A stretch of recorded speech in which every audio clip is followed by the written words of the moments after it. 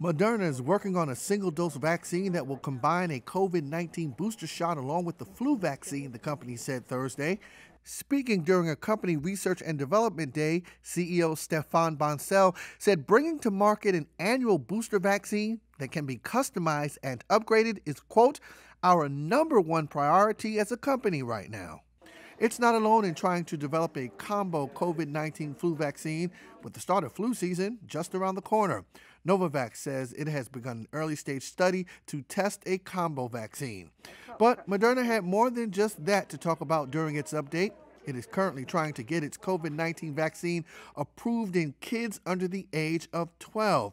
Mid-stage clinical trials are underway for the right size dose for different age groups. Use of the Moderna vaccine in adolescents is currently under FDA review for approval.